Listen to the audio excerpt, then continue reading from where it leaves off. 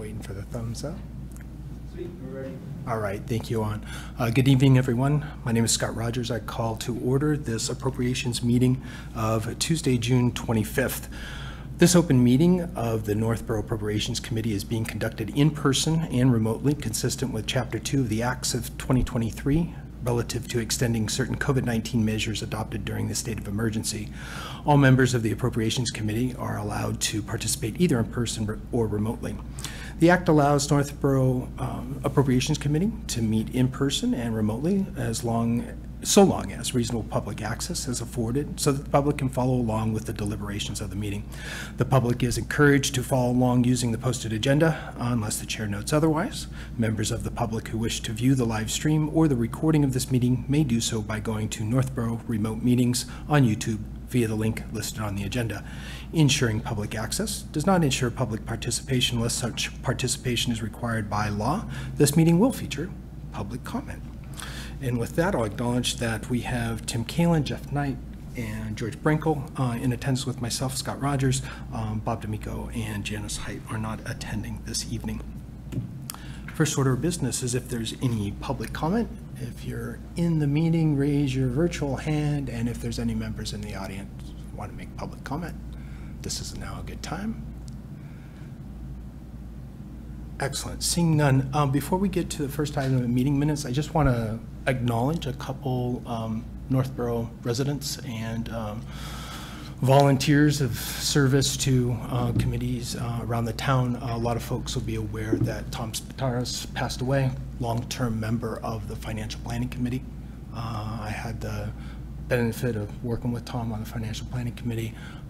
Folks will know him from Algonquin Boosters, coaching youth sports, and years of service to the community. So you know, my condolences, and I hope our condolences go out to the family, and we wish them lots of support in their time of grief. On a little happier note, Janice, who's not with us this evening, she had mentioned to us before that she'd be stepping down from the Appropriations Committee. I confirmed that with her again this week. So first off, I want to thank Janice for her years and years of support and service to the community, dating back not only appropriations, but school committees and library board of trustees and all the things she's done in her 56 years living in Northborough, something around that, maybe 1950s. Yeah, maybe even longer. Okay, so yeah. maybe it's that she moved here in 56, and that's where I got the 50 from. Yeah. Right. So huge thanks to Janice on her help there. So that means there'll be an opening in the appropriations for a spot in the Appropriations Committee. That is an appointment by the town moderator for a 3-year term. An appointee would serve out what was left on Janice's term, and I can't remember offhand what that is. So I'll continue to work with Diane or the staff on listing that as open in the Boards and Committees Information Center, and will soon be open for applications for that position. Awesome. Thank you for indulging me in that. First order of business is approval of meeting minutes. We have March 21st and 28th that were submitted. April 4th was submitted and then amended. We will not have April 22nd yet, but we can take those individually or as a combo motion as you all, if there's no other changes, we can put them all together. I move we approve the minutes for March 21st, March 28th, and April 4th. Or do we need to do them separately? I don't see a need to do them separately unless there's any comments to changes. Second. Good. Second. Motion by George, second by Jeff. Any further discussion? All those in favor? That's unanimous, 4-0. All right, the main meat of today or tonight is to discuss and vote on year-end transfers. Jason or Tim, you want to frame that up for us? Sure, I'll get started. Yeah, the sole purpose of wanting to meet with you folks tonight was to request transfers from the Appropriations Reserve Fund. As has happened the past 2 prior years, we've encountered an overdraft in the town council's appropriation, and the requirement of the town accountant is not to allow any further bill be paid from the appropriation and not allow the overdraft to continue because we have protections under the law so that taxpayers aren't on the hook to pay bills that they haven't approved under the appropriations made at town meeting. One of the remedies to that is the Appropriations Reserve Fund, and then we're also have the ability to make year-end transfers, which are transfers between budget lines. That requires a select board vote and the Appropriations Committee, so simply we've got money left in the Appropriations Reserve Fund, so we coming before you to request transfers from that reserve fund. You may recall earlier this year we transferred requested a transfer of $8,300 to the building department to pay for some increased hours for one of the inspectors. That was $8,300. The appropriation for the reserve fund is $175,000. So that was easily funded from the $175,000. Further, leading up to town meeting, in March, two other requests were made. One was a $5,000 transfer to facilities to pay for an architect to get better numbers for the police station siding project.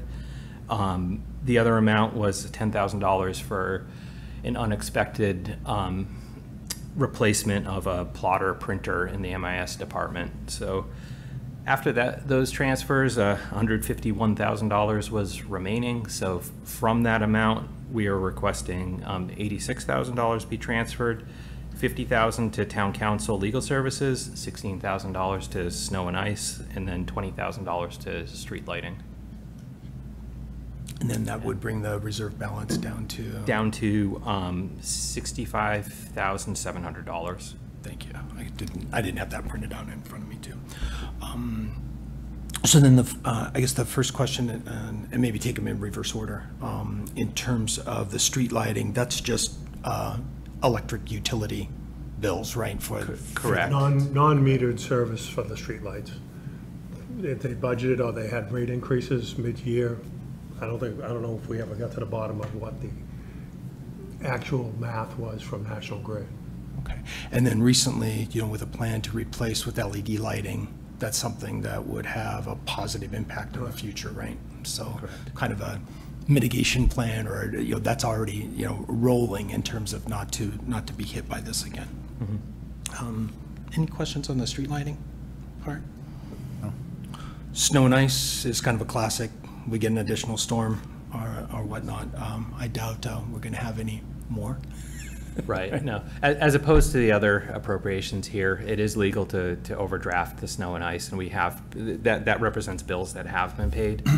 The remedy for the deficit at the end of the year would be raising it in taxes next year. So this action, in effect, limits the ability to raise it next year. So that's been our standing policy. Yeah, it's been a standing policy. That's the way we've done it, is rather than roll an expense into the next year. That's the whole reason. One of the main reasons for the reserve fund is that we can not transfer that into the next bid. That actually reflects some relatively good news given a light winter. Yeah, that it's only $16,000. Do you recall offhand what it was last year? I can tell you. Sorry to hit you with that. While Jason just looks at that. Any other questions on snow and ice? No. Great. I just make a recommendation that next year nobody brings up that we're short, that we haven't reached the budget yet in March, because it always happens that somebody's like, oh, we haven't used up all the snow and ice, and then without fail 2 weeks later we get another event that puts us over. Those late spring storms, because somebody said. So no jinxing it. Sorry, I don't believe the reserve fund covered it. I think we transferred it from health insurance. Okay, no using the other method for year-end transfers that I mentioned at the beginning of the meeting. And then the final item, as you mentioned, was $50,000 to cover additional legal expenses above the budget. So to support that discussion, early last week, forwarded around a matrix. Jason, thank you very much for putting together these updated bits and going back and looking at the previous years. Appreciate that. I don't know if folks have had a chance to look at that and digest it, but what you see on the second page of each one is then that summary for the general legal fees of what was the total estimate, along with for fiscal '24, but you expect an additional $16,000 in invoices coming in for June. What the original budget was, then the transfer request figured in and whatnot, and leaves us with this transfer request some headroom against those, what we anticipate in terms of charges. So Jason went back and did similar calculations for fiscal 23 and 22 for comparison purposes. I recall that the committee did want to see the details behind why what cases the town council have been working on relative to the transfers, but we simply wanted to pay the bills at that point. So we went back and compiled this information to kind of head off that question on the front end this time. What's interesting, or what's informative, I should say it that way, what's informative is you can see categories of expenses that are solid year to year expected, but then you see categories that are unexpected cases, suits that might come before the town, and it's almost impossible to plan for those expenses, right? So do your best in a balancing of budgeting expected costs. You see almost every year going back some surprises, this sort of layout was really helpful, Jason, so thank you again for putting that together. It's hard to explain the legal expenses without doing all this work to begin with, because you have to compile what's worked on under each heading as you go month to month, and then we have to explain where we pay them from. For example, we have a considerable amount of money being spent on the legal fees related to the Marlboro case. Well, now that that's concluded, that's not going to continue, but those were paid from the enterprise fund directly. So right. It's important to explain to folks that if we show you a bill that's $30,000, the general fund isn't necessarily paying $30,000 for those legal fees. A good part of it could be coming from the enterprise fund. Right. So that was great that you kind of color coded and did the summarization such that you see that the Marlboro litigation on sewers is a clear example of that's allocated and paid for something outside of the general fund. So what we're considering in terms of the transfer is increase, a transfer into the general fund to cover those additional expenses. So generally on a monthly basis, when these bills come in, I look at them very closely to try to find anything that could cover the expense outside of the general fund, and I look for any other source, whether it be a capital article or if it's related to a capital article, we'll charge the expense to the capital article, or a CPA article and so forth.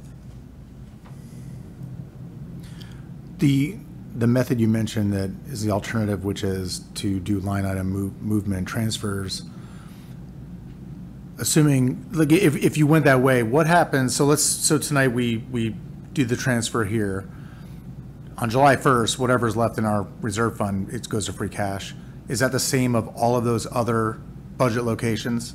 Same effect. Okay, that's what I thought. So even the surplus we're likely going to have here, because we're going to transfer a little more than we know they need, right? Because there's a few more days left in fiscal year. That's just going to be transferred to free cash on July 1st. Correct. So if we get to the end of the year and we have, so for example, with the town council, we're not through the month of June yet. We don't have our June council bill yet. Right. I estimated high, given what a high typical month would be for that. It'll probably come in lower if there's surplus in council appropriation that closes out to free cash, just like you mentioned. So the $66,000 left, if you do vote to approve these transfers, will close out to free cash. And if we transferred from health insurance like we did last year to cover the snow and ice, it'll just be surplus and health insurance that will close out to free cash at the end of the year. Either way, in fiscal year 25, the money's going to be going to the same place, no matter where the money's transferred from right now. Yes. It makes no, from your standpoint, it makes no difference, except this is the more expedient method. Correct, yes. Thanks, Joe. George, any questions? Tim, any questions? No, I'm good. That's great. All right. Jason, a motion that combines the total of 86,000, or do you need separate motions to? I would just make the motion to say, to move that, to approve transfers totaling $86,000 as presented by the Finance Finance Director. All right. Is there a motion to transfer the sum of $86,000 from the appropriations reserve to cover the legal fees, snow and ice, and street lighting items that have been presented? You can do so moved. I tried to phrase it. I move that we, the Appropriations Committee approve the transfer of $86,000 from the Appropriations Reserve Fund to fund the items that were laid out by the Finance Director tonight. Second? Thanks, Jeff. Thanks, Tim. Any other discussion? Nope. Hearing none. All those in favor? That passes unanimously.